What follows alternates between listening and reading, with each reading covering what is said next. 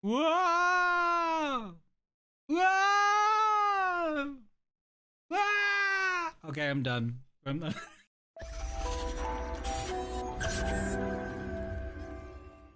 Hey guys, Tony Hannity's here with Lazy Tech TV, and we're gonna do another Zoom tutorial for OBS. And if you've seen the last Zoom tutorial, that plugin worked pretty well for about 6 months. Then it just kind of stopped working for me. I have no idea why.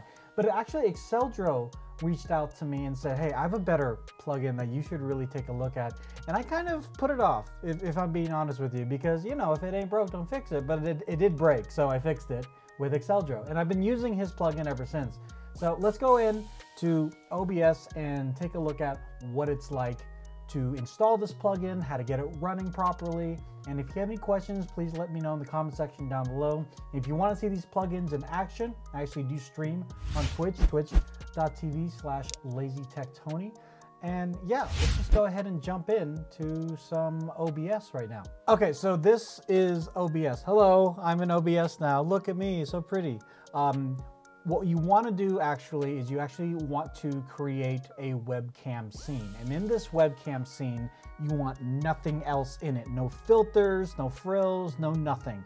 We're going to do what's called a nested scene. And effectively, this means that whenever you have this scene running in any other scene as a nested scene, whatever you cause and effect in this scene will effectively, pun intended, effectively it'll be initiated on any other scene. So if we do this Zoom, which we're going to demonstrate today, and I'm in the just chatting, I can do it there, or I can go to the game scene. There's no console on right now, but I can do it there too. So let's go back to the main scene here called webcam. You just want to add a source, your regular video webcam source, whatever that might be. And then you want to right click on the scene, not the source. This is where a lot of people get tripped up. Right click on the scene itself and then go to filters. Then from filters, you saw that we already added that plugin before, but we'll go ahead and add it again. If you've installed the MOVE plugin correctly, you should be able to click on the plus sign here at the bottom and click on MOVE source. For the purposes of this video, we'll go ahead and just call it Zoom. That's it. So with Zoom installed, we're going to make sure that the source is selected correctly, which is the J5 Create webcam.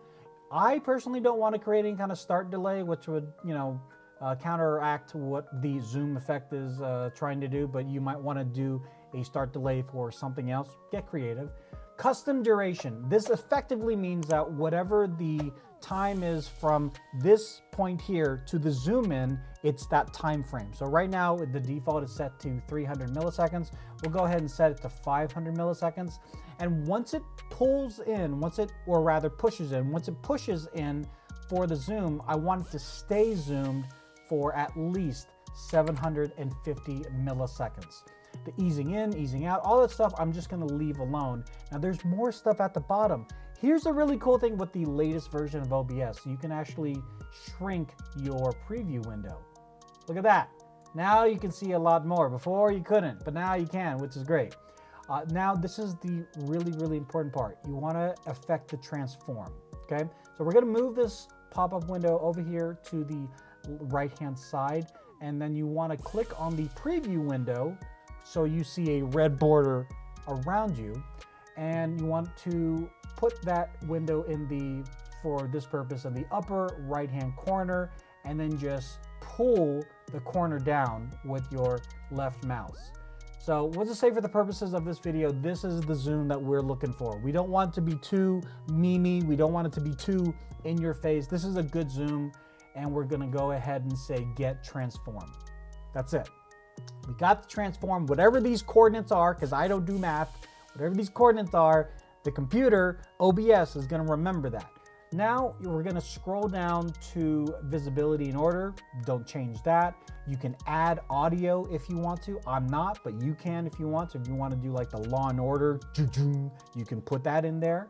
And then what's very important are the actions. So the start trigger is going to be enable.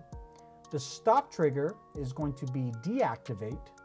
And then lastly, in this section here, the next move is going to be reverse.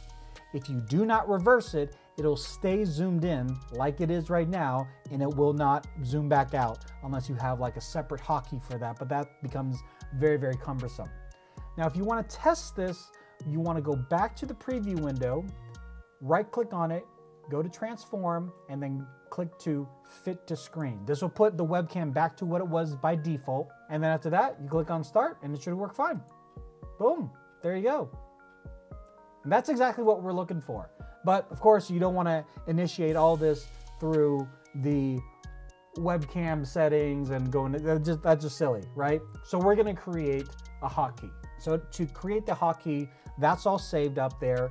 You want to click on settings of OBS and then go to hotkeys, and you can search for the name of the filter you just created, which is really, really cool now.